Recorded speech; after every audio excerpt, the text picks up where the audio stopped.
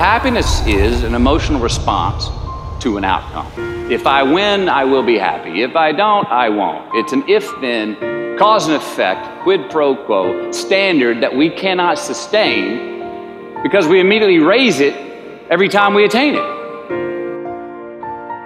Joy, though, joy is a different thing. It's something else. Joy is not a choice.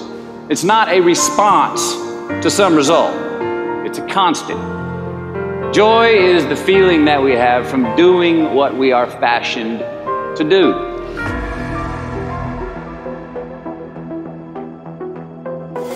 And since we are the architects of our own lives, let's study the habits, the practices, the routines that we have that lead to and feed our success.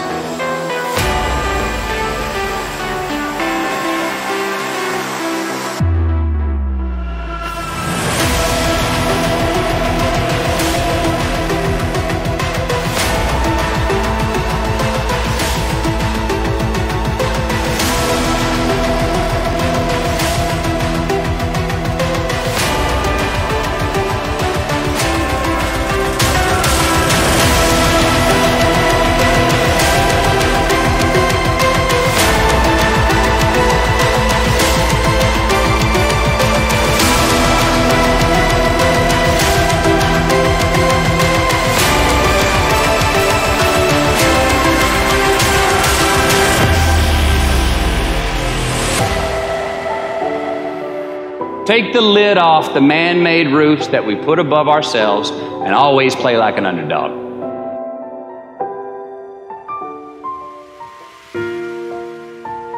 We do our best when our destinations are beyond the measurement, when our reach continually exceeds our grasp, and when we have immortal finish lines.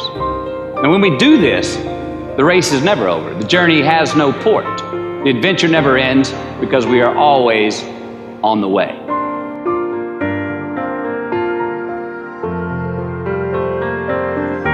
Our joy, our honest pain, our laughter, our earned tears. Let's dissect that and give thanks for those things.